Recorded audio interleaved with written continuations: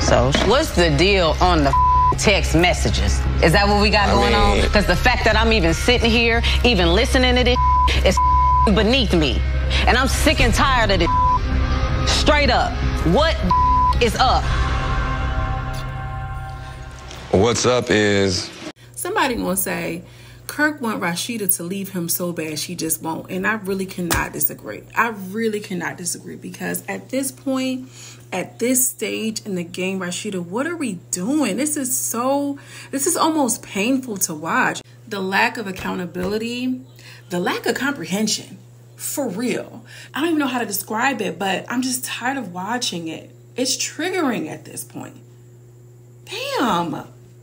You know what? I take it back. I'm going to tell you why I take it back. I need to take a moment, because honestly, what we are seeing and what we are viewing is a woman who has been abused for years and years and years.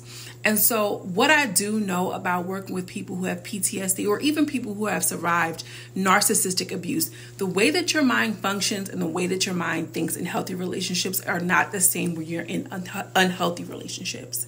And this is probably why I'm like, this is triggering for me, because when you are dealing with somebody who might be just be in a DV situation, you can be like, girl, look at your arm, look at your eye, look at your whatever, and point to physical bruises, right? And it's like, oh, okay, but I'm gonna get over it, like whatever the case.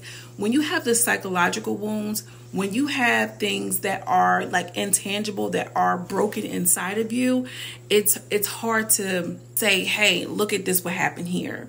And also too, like when you have when trauma happens, your brain gets rewired. You have a man tell you for years and years, oh, this is not true, this is crazy, this, that, and the third. You accept it, you go back, you get somewhat conditioned to the mistreatment and abuse. And a part of her is like, I know this is wrong, and why you keep doing this? You got me in the I'm looking crazy.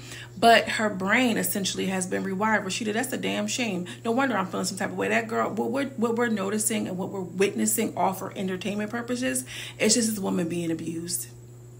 And honestly, we all could do better. We could do better with her, and she could do better by herself. More importantly, Kirk, trash.